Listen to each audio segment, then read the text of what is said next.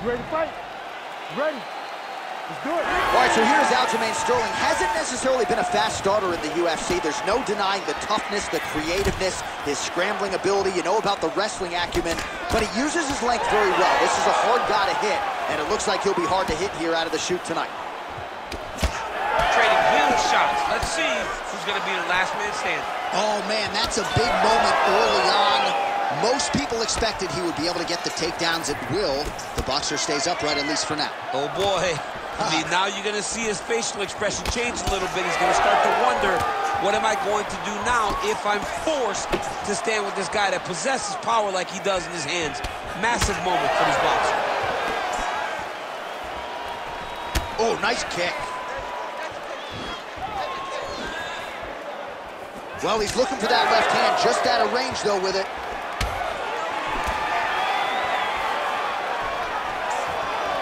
Slips the punch.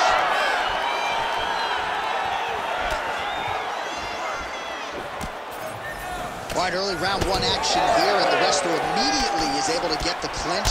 Seems to be a means to an end, though. He's going to try to take this fight down. Absolutely, John, and he wants to wear on the arms. He understands how powerful his boxer is. So by grabbing him, squeezing him, making him squeeze, it starts to build the lactic acid. The arms start to blow up, and you start to get a little fatigued. That's what this wrestler's trying to do to slow this boxing guy down. Slips the punch. Front kick to the body by Calvin Kattar. Continuing to invest in the body. Nice kick. He's got that jab working. Nicely done. And that spinning kick found its home up top. Oh, nice takedown defense. And now some distance as they pull apart. Punches in bunches as he lands another combination there. Really doing a nice job stringing the shots. He's doing a great job of stringing the shots together and also just mixing up the target and the attacks. Great job finding different places for his strikes to land.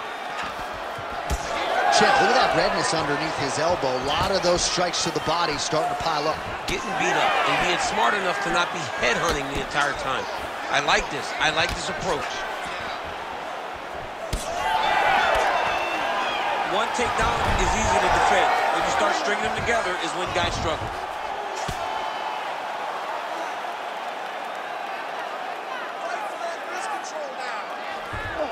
Oh, and he escapes up to his feet. Very nice. He gets to his spot, the tie clinch.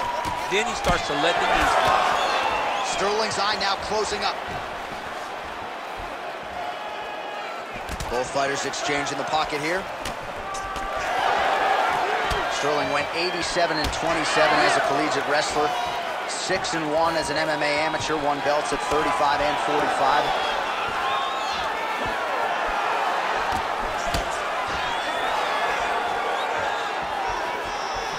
Leg kick lands.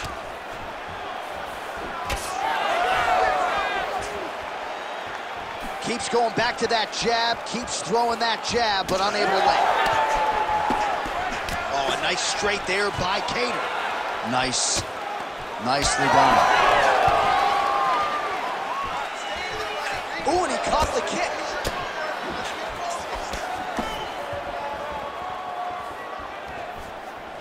Starting to do some really significant damage to the body here. Another strike lands there. Takedown defense is there. Oh, he scored with that uppercut. Under a minute to go in the round. Oh, he lands another pinpoint strike there, and no surprise to see the swelling upstairs get worse. That accuracy, man, it's something to behold. This guy is so good at finding his target. Now, he's got a big old marker on the guy's face to try and hit. You have got a smart fight in front of you. You have got to move your head, or he's going to keep going there. Connects with a beautiful jab.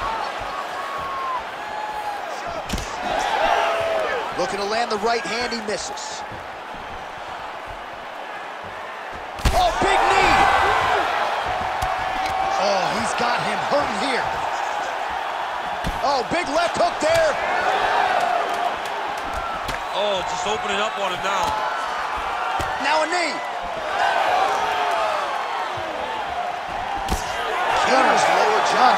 look good. I don't think it's broken, but starting to show some obvious signs of swelling.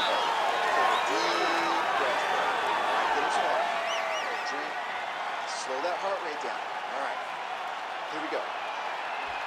All right, that horn signifies the end of the round. Let's take us through some replays, champ. And the replays are going to be kicks. That's the story of this fight to this point.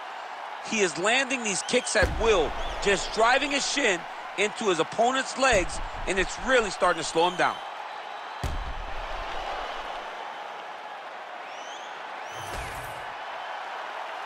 You ready to fight? You ready? All right, round two. All right, here we go with our next round, DC. Pretty good game plan in the previous round. Attack the body to great effect, and we'll look to continue to do so here. He has done a great job of making the investment. The investment to the body that may not pay dividends early, but as the fight goes long, you will see it start to pay itself out. Sterling's eye does not look real good right now. It actually is starting to swell shut, so that will be something that bears watching as this fight continues. All right, working inside his opponent's guard here. You cannot sit in these jiu-jitsu guys' guard, and you can't have one arm in, one arm out. Guys will start throwing up legs, chasing triangles. Kattar's back in half guard, making all these shots count. Sterling getting touched here repeatedly with these ground and pound strikes from the top. Referee's not going to bail you out. Great shot from the top position. Well, from a striking standpoint, he has put it all together tonight. He has landed a ton of significant strikes, and pretty easy fight, I would think, for the judges to score. It's a pretty easy fight to score. Tonight was a night where everything went right, and that doesn't happen very often. Oh, he's got his back. Fighter able to reverse position on the ground and gain a dominant position. Nicely done. All right, so he continues to land, and not exactly what we thought we would see in this one tonight, but the wrestler willing to stand and trade and proving to be able as well. Yeah, it's out of the ordinary. Usually this guy level changes to taking on very early in fights, but tonight he is showing that he is comfortable in the striking, and he is on point with his striking. They've worked very hard to improve his stand-up skills, and it's showing right now. All right, so some definite damage underneath the elbow now on the side of his opponent. A lot of strikes to the body starting to add up. Yeah, a lot of strikes to the body and mixing up the attack, not being one-dimensional, not headhunting inside the octagon.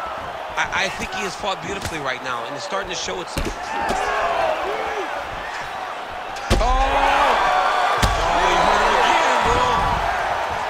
He dove and he lands. Wow! All big ground strikes continue to land.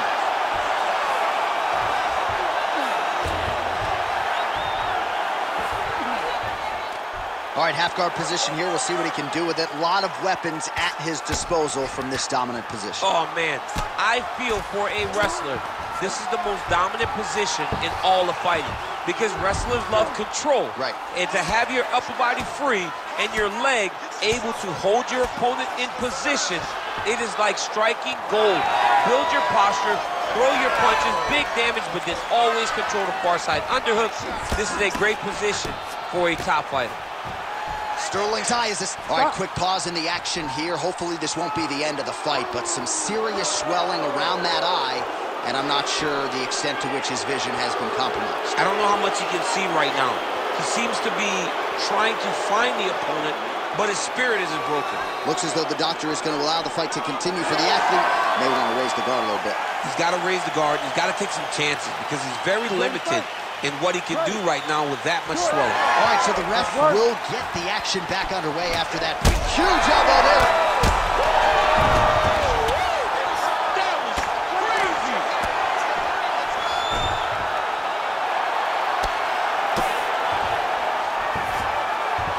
Kattar's in half guard. Drops down inside the now closed guard of his opponent. Let's see how patient he is as he attacks a submission or big ground and pound. Great ground and pound by this man. Calvin Kattar gets up. He is back on the feet. Looked like he was in. Oh, man. All right, opens the guard. Now stacked guard.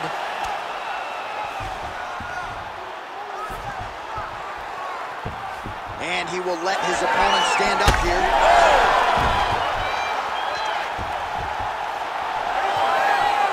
Well, MMA is a constant exercise in risk mitigation, right? But it would seem to me that if he really goes for it offensively, you can get him out of there. Well, he's got him hurt. He's got him hurt. He's got him hurt multiple times in one round. It looks like this fight should be over by now, but his opponent's still standing, and I think that speaks to the durability of the guy standing in front of him. All right, so perhaps... Oh! Another knockdown! Oh, this one could be over soon.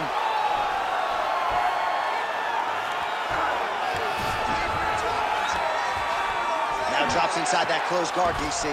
Full guard. Let's see how patient he is as he attacks a submission or big ground and pound. Might be a submission attempt here, champ. I mean, you cannot sit in a full guard. When you sit in the full guard, you give these guys so many opportunities. Round 3 next. All right, incredible drama here in this fight. I'm not sure how much longer he can stay in it, given all that swelling around his eye. We'll see what the cut man can do to stop the swelling here over these 60 seconds. Remember, the one eye closed. Here we go. Hand up. All right, back to the stool, and he is officially swole, and I'm not talking about muscles. He is swollen up top. I mean, he looks bad. It's because he was too stationary. He was on the receiving end of too many big shots. He was beat up. He was battered. He was bruised. And look at all the swelling. It shows that he has taken far too many. You ready to fight? Ready. Crowd fired up, so are we. Third and final round.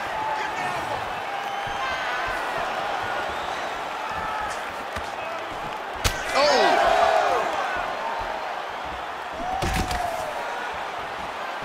Nice hook there by Sterling. Oh, that's a brutal cut on his nose there. He is bleeding.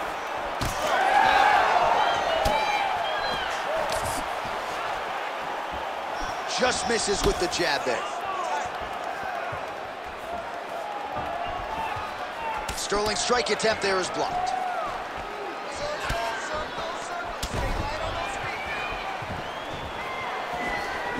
Nice punch to the head. Oh, my goodness! Back to the feet. He went high on that one. Well, when you absorb damage like this, you start to worry about a guy missing the rest of the year. At what point, if you're the referee, do you call in the ringside position? Well, right now. Yeah. I feel like a little bit ago, you could have called in the ringside position and no one would have kicked. Oh! Another knockdown! Oh, big diving punch lands up top.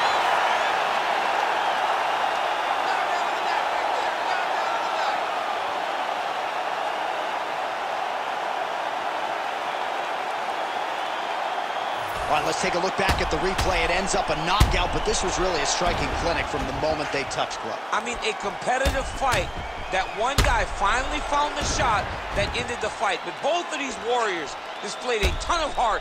One guy got the finish, but neither guy should be disappointed in their performance.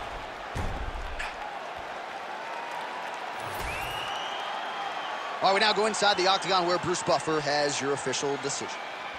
Ladies and gentlemen, referee Herb Dean has called a stop to this contest at 1 minute, 15 seconds of the third round, declaring the winner by